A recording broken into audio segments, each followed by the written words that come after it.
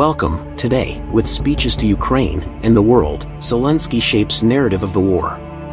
The history of most wars is written by the victor after the fact.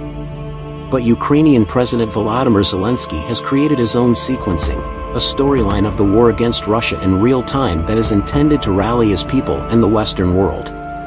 Zelensky has maintained a running narrative throughout the 10-month conflict, telling Ukrainians in nightly video addresses how they should believe in the country's ultimate success. His New Year's Eve address to the nation Saturday night offered another opportunity for him to depict the war in a way that rallied his fellow citizens behind the army.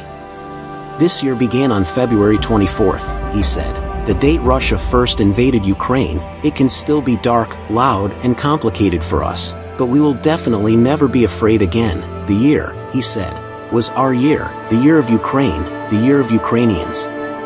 In a hard-won at war, Ukraine, he said, overcame the panic of confrontation with a much larger foe and fought back, but there were losses too. Interspersed in his recorded speech was video footage of the carnage wrought by Russian attacks, leveled apartment blocks and a teddy bear spattered with blood from a missile strike at a train station in April that killed several children. Ukrainians, he said, had cried out all the tears in 2022.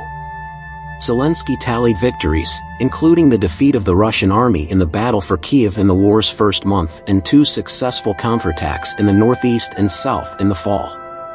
By the new year, 311 days into the war, Ukraine had liberated almost half the land it lost in the initial invasion. In a first, Zelensky spoke of an explosion on the Kerch Strait Bridge, which connects the occupied Crimean Peninsula to Russia, as a success of the Ukrainian military. Ukraine had not previously claimed responsibility for the attack on the bridge in October. Zelensky offered no specific timeline for the war's end, but reiterated the goal of reclaiming all territory, or the return of what has been stolen from us. He cheered on his people, saying much of the world supported them.